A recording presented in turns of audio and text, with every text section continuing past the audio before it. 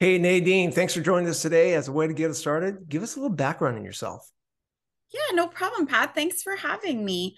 Um, so I come from a pretty solid background of customer experience, customer service. That is my world. At Bunzl, I am the Bunzl Safety Manager for customer service. So I look at all of Canada for safety and really looking at what our customers are doing and how we can make that experience a good one for them. I love the fact that you're so enthusiastic about this and passionate because customer service isn't the easiest thing, right? No, it is not. What No. drew you into customer service? To be honest, I've done a lot of different things in my career. I've gone to various different positions, business side, sales side. And the one thing that I found I was always drawn to in every position was the customer. At the end of the day, the customer is our world at every area. We should always be, focused on the customer. So I figured, why not go head first and talk to them directly? Absolutely. And how long have you been in customer service? Oh boy. I my entire career has pretty much been customer service. I started a little bit on the retail side when I was really young, and then went into all various forms of it throughout my career. I would probably say since at least 20 plus years in customer service. Really? Oh, Yeah, wow. Yeah, you like the punishment, right? I do love it. So, just to take the audience back a couple of weeks so they understand what's going on. Typically, when we do the Bunzl Sales Nation podcast, is about sales, but customer service is so much now linked to sales. It always has, but now it's been more exposed just because coming out of the pandemic, I think there's been more of an emphasis on better customer service. We at Bunzl have found that it's so important. We developed this course, this excellence in customer service workshop that you actually took a few weeks ago, and that came about right around the pandemic, right before the pandemic hit. We actually offered the course, and it's become one of our most popular. So, for the audience sake, so they can understand better, what were some of your takeaways from the customer service excellence workshop? First of all, I thought it was phenomenally done. It really starts to pinpoint the difference between customer service and customer excellence, right? It's Right. teaching you how to connect with the customer, and instead of just hearing them, listening to them, finding out really what their concerns are, what their problems are. Sometimes, the surface is what's bothered them, what's caused them to call in. But as you explore that and you start to ask those questions and dive deep with the customer, you start to realize there's probably something else that we can solution, that we can make better as a whole for that customer. And I think that training session really gave a spotlight to listening to that customer, acknowledging how they're feeling, and figuring out where that root cause is, right? So we can actually build a trusted partnership with our customer. So that for me was super critical. Yeah. And the points you just made, that's all the course is all about that. And we'll talk about that in a second about the certain aspects you're talking about, the things you highlight, the customer building relationship. How does that work? And how to acknowledge the customer when they have their issue and concern. A lot of times we blow by that. I'm looking at a statistic. I just looked at this one. I like getting new statistics about customer service. And it said three important qualities that people, us, when we're done with the day and we have to go and buy something, we want our customer service to look like, our person to be professional, show some empathy, right? Empathy meaning, the patience portion of everything. And also people first, having that attitude. I think today we miss that, and people first attitude is most important. You agree with that? Do you think those three attributes are something we need to dive in on all the time? 100%. One of the things that I talk to my team about and I practice as best as possible with not just the customer, but internal customers. It works for everything. It goes so deep in everything that you do in business. Is that customer or that person you're talking to is a live person. They're listening to you and they want to feel engaged. They want to Right. feel like they're on that journey with you. So, some of the things I notice quite frequently is, sometimes we get into the what I call transactional mentality, right? Let me just get Right. in there and type and figure out what's going on. And you're seeing all these wonderful things on your computer. The Right. customer doesn't see that. The customer's hearing silence a lot of the time. Um, so one of the things that I really think is important to engage that customer is to take them on that journey with you. Let them know, constantly touch with them to say, hey, I'm looking up this. Give me a few moments. Um, you know, it's called a lot of different things. I think narration is definitely one of them, Right. but it's so valuable. It goes a long way with building a rapport with your customer so they don't feel disconnected from you at any point. Yeah. One of the one of the things I when for the audience sake, we when we have this workshop, we have the customer service agents that are attending. We have breakout rooms and we do one-on-ones with them, with their teammates, also their cohorts, doing a role play. One of the things that caught my attention immediately, because you happened to be in my breakout room, was that when I threw you my objection, my concern as a customer, you took me through a narrative. And that's what caught my attention. Not every person I'm on the phone with outside of work, when I actually call into someone where I need customer service, will take you on that journey. Explain a little bit more about that journey. When somebody says, hey, Nadene, your driver came in here, he was upset, he was in a really bad mood, and I'm really upset with Bunzel right now. Yes. Um, so traditionally, you empathize, you listen to the customer. But one of the things you constantly do, is as you're doing that, getting that customer's information, telling them you're pulling it up. Hey, you know what? I'm pulling up your account right now. Thanks for giving me that account number. And really telling them, hey, I'm seeing here. This is the statuses. This is what I'm looking at right now. Checking in with them, saying, does your experience match what I'm seeing? A lot of the times, Yes. customers don't understand that what we're seeing and what we're quoting to them doesn't necessarily match what they're feeling and what they're seeing live. And one of the things I tell my reps, tell everybody is it's really important to check that what you're explaining to the customer is relative to what they're experiencing. And that's why I really try to narrate what I see back to the customer, take them with me to make sure that all my checkpoints are lining up with what their needs are. So that's why I tend to do that quite a bit. You do an excellent job of that. And that's what really, like I said, the journey. And that's important because one of the pet peeves, and I learned this and I bring this all the time in the workshop, is that nobody, think about yourself, put yourself in their shoes, right? Just like you're saying. Do you want to hear those famous words? I have to put you on hold. And you're thinking, oh my God, don't do that because you're going to throw me in this chasm and I'm never going to see you again. When you narrated to me, hey, listen, I'm going to put you on hold. I'm going to go out to the warehouse. I'm going to talk to the warehouse supervisor and say, hey, listen, we have an issue with the driver. I want to gather some information so this doesn't happen again. If I'm not back here in 3 minutes, I promise I'll be back. I'll check in with you. Those are things that separate you. Because what do we teach? We mentioned this on the first day. We want to be able to separate Nadene or your staff or anybody from everybody else that's doing this, right?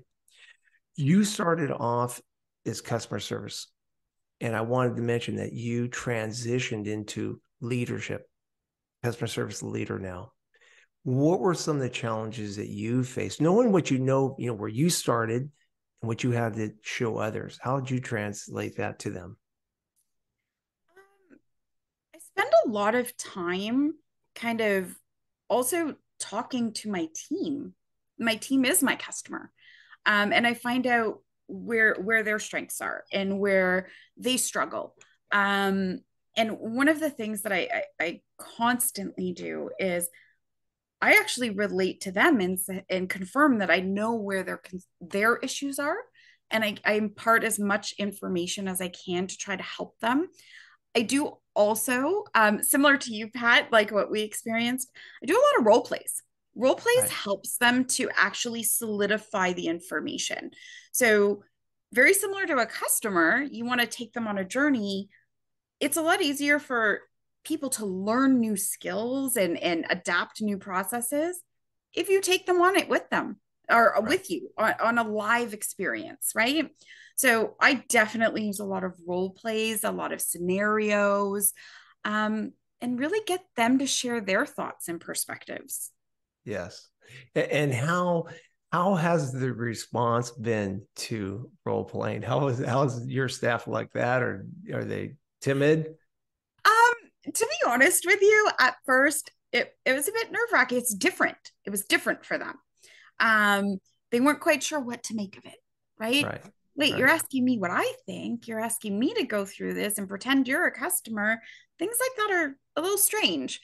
Um, Now they're used to it. They have no issues. They enjoy it actually because most of the feedback and most of the learning and growth that they experience is from themselves. Right.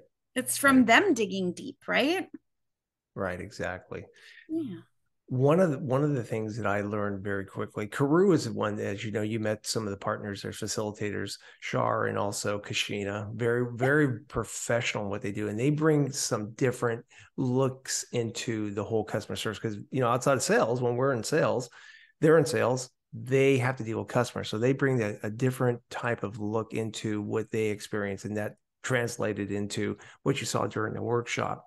Mhm. We talked about one of the areas that Karu focuses in on, which was very important, was the different personalities of people that you meet. And when I took the sales course and then I also facilitated the customer service, I figured out that, geez, knowing the customers, what we called personas, if you remember that there were four Yes. different types of personas, not stereotypes, but we get four different types of customers. That security, customer that wants you to make them feel cozy and comfy. They don't like, confrontations. They just want to know that my product is missing. I want it in. Then you have the affiliation type customer that wants to be friends with you, and you have customers like that. They want to hear about your families, but you want to get down to business and solve their problems. Then you get that power personality, the one that's really dominating, really wants to take over the conversation. What if, hey Nadine, what can you do for me other than just tell me what you can't do, right? And then Mhm. the actualizer is a blend of all three of those personalities. And that's where I think a lot of your traits came out, because you understand honesty, you understand being empathetic with customers, right? I mean, did you learn the same out of that? Oh, 100%. And one of the things, because I had some of my reps in there because I wanted them to experience this. I wanted them to go through it. And one of the first things we did after was talk about who are you, right? Which one are you? And it's funny, Pat, you 100%, you got me nailed. That's exactly who I am. I'm the partner, I'm the blend. I want, everything to go well and really focus on how to fix it, how to solve it permanently together.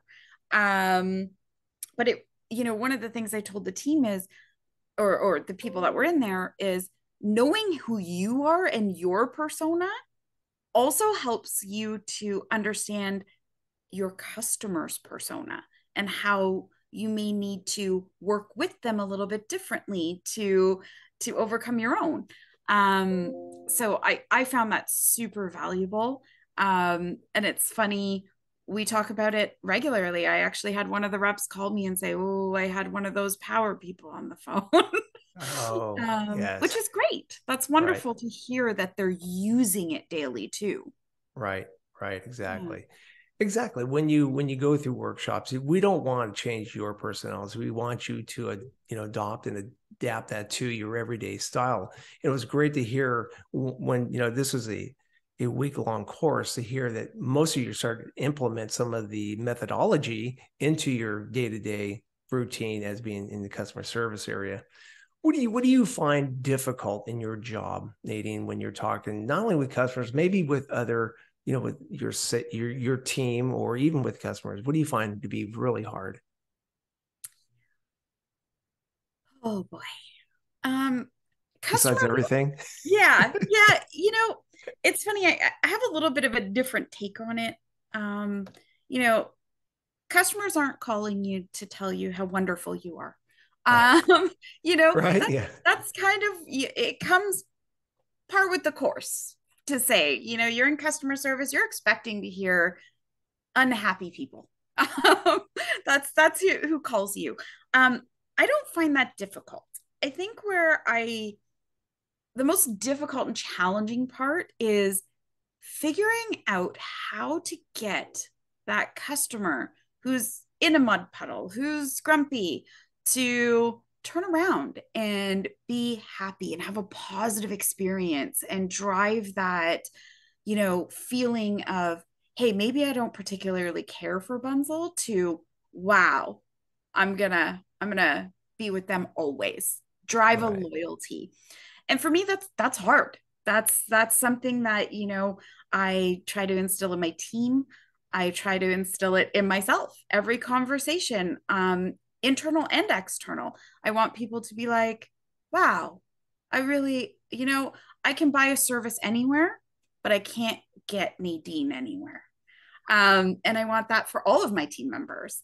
So that's kind of where I spend a lot of time, is changing that about the business only to about how do we build that loyalty and relationship. Now, how did you acquire that skill? I know you said you've been doing this quite a few years, but when did you have the epiphany that this doesn't work, this is going to work? It was a lot of trial and error. Right. Not always great.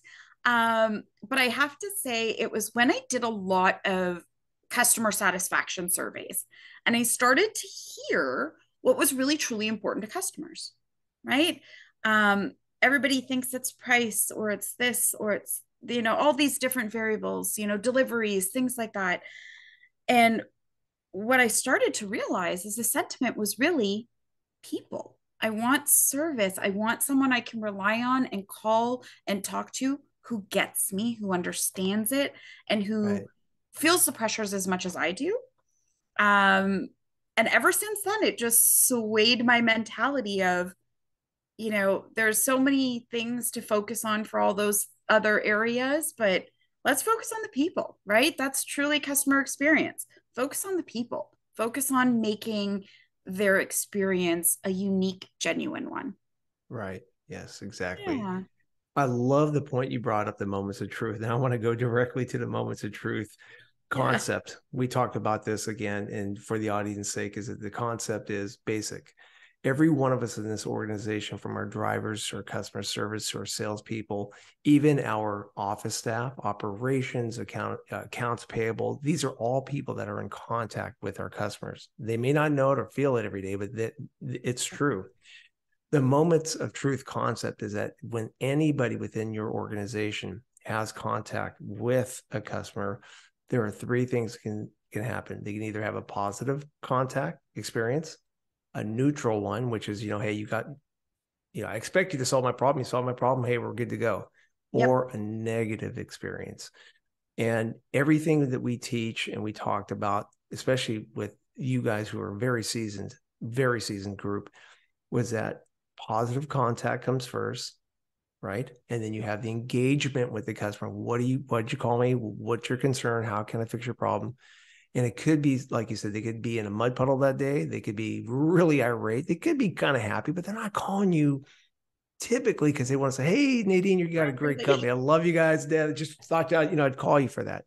Or you can leave it with a negative, experience. So what you're saying is that take every opportunity you can to bring it from, positive contact and close the conversation, no matter how muddy it got in the middle, to, leave them with a positive experience with the organization. Is that pretty much? Bang on. That's exactly it. Yeah. And it doesn't happen all the time, right? It doesn't.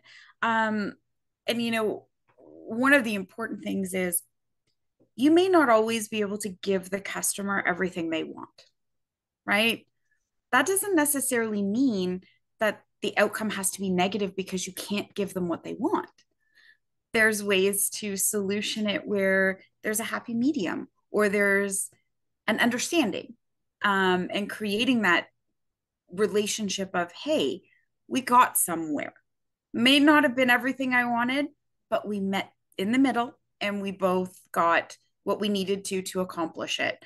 And I think sometimes people fixate or not necessarily fixate. They back away and think, well, if I can't give the customer everything in the sun, then I can't have a positive outcome. And I like to try to encourage people that you can. Um, might take a little bit longer, might be a little bit more rocky in the middle, Right. but we can get there. Yeah. With just a little bit of work, right? Just a little bit of work. Yep. Oh, I was looking at another statistic before we jumped on the call that 75% of customers desire a consistent relationship or consistent conversation with a customer service agent. Where do you find consistency? How do you teach consistency to your team? That's a great question. And it comes up quite frequently. When they're talking consistent, they want, what I feel or what I see in most customers is every individual is going to have their own flair. They're going to have their own way of talking to people and handling situations. Um, but they're looking for a consistent feel with a company, right? If I call, one person to the other person, there's going to be a flow. There's going to be an urgency. There's going to be, that empathy. I'm going to hear it from everybody and get a consistent interaction with a company. Right. Outcomes are always going to be different, right? You can never give the same outcome on every call. And every customer needs to be treated as if it's their first time. It's they're talking to somebody, right? It's each interaction. But if they have a same feel, a same method, a same repeatable experience, that's what makes it. That's what brings it together for a customer. Right.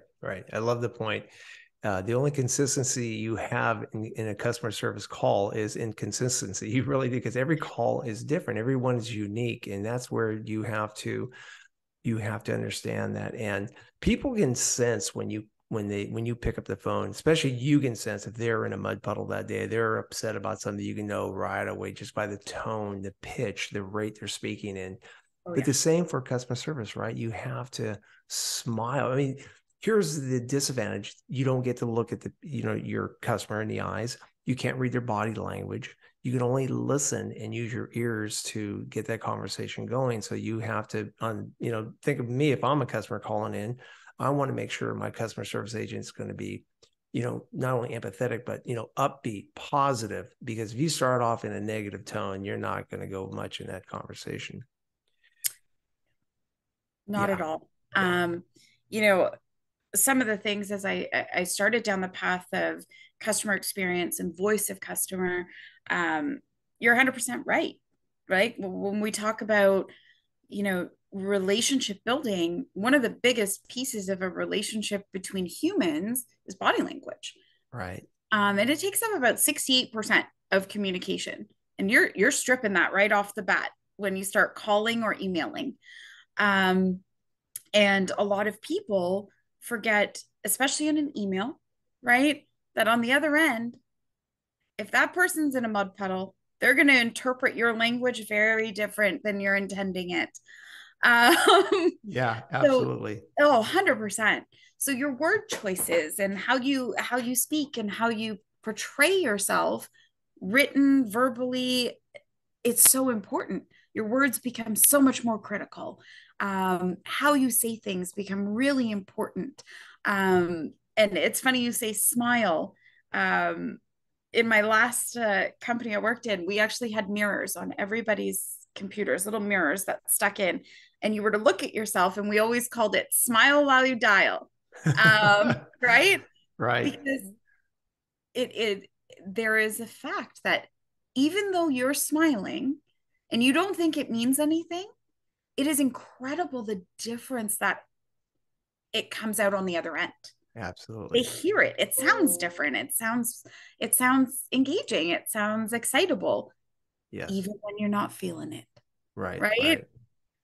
And the So customers do feel that. They do feel, and they know when you're not being sincere, or you're not being empathetic, or you're just being fake. They pick you off. We teach that in sales all the time. The customers will read you and say, "Oh boy, this person's not even paying attention," which means, and brings me to my next methodology that we talked about, was the layer: listen, acknowledge, right? Explore and respond. And I'm just going to hit on two things real quick. Anytime a call comes in, the customer says, "Hey, listen, they're calling in. Here's my problem. I was shorted 10 items of my load. I'm very upset." Right? A lot of times, and be honest with you, were you amazed when we started doing some of the role play? You guys do this every day, and we had a seasoned group of very professional customer service agents yes. in our workshop, right? But we tended to miss the empathetic portion of it. Like, oh wow, I'm sorry, that's acknowledged portion. You listened and you acknowledged, I understand that this is your problem, this is your concern. A lot of times we blow by that and we go directly into what command language. Give me your name, give me your invoice number, give me the store number, blah blah blah. Did you find that to be eye-opening to you, that a lot of times we blow by that? It was. I found, you know, and it goes to the expertise of those seasoned individuals, right? They have a goal, they want to get that customer resolved, they want to Right. diffuse the situation, and they're going headfirst into it. Um, and that's I call it kind of a booby trap for customer service. Because one of the first things you want to do is just solve that problem for that customer, get them out of the mud puddle that they're in by just giving them an answer. Right. And a lot of the times you lose that human element, you lose that relationship, and in turn the customer, because the customer, there's so much more built into that person and how they're feeling, and a lot of the times how they're feeling is more important than the problem, Right. um, Right. for them at that moment. And addressing that feeling as a human allows you to clear a path to get to explore the problem and solve the problem. Because a lot of times what you hear in that first 30 seconds of explosion, or whatever comes Right. out of their mouth, is more emotion and more frustration than it is an actual problem. They're just Right. frustrated, right? Right. um so I was surprised that we blew by it, but not shocked. It happens quite often. Right. But Right. bringing it to the surface was really good. I Right. really enjoyed that. And yeah, it's great because you subconsciously, you don't know you're really doing it. You're just, because here's what the number one return answer on that is: when you say, listen, why do you think the customer service agents do that? They just kind of go by that. Well, number one, I don't want to bring up their bad situation again. I don't want to remind them they just had a bad experience. But when you hit it head on and say, listen, I understand. I don't want this to happen again. So I need to get some information out of you. Is that okay? And then you start going into your explorer step, right? Get to the discovery. What's going on here? But we are fixers, whether it's sales or customer service. We are fixers. And that's what our job is, because we want to get to the root of the problem. But when we don't explore deep enough on the situation, maybe our biases, our odds are, we called it, right, that we get into our own mindset because we just want to solve the problem, right? Yep. Yeah.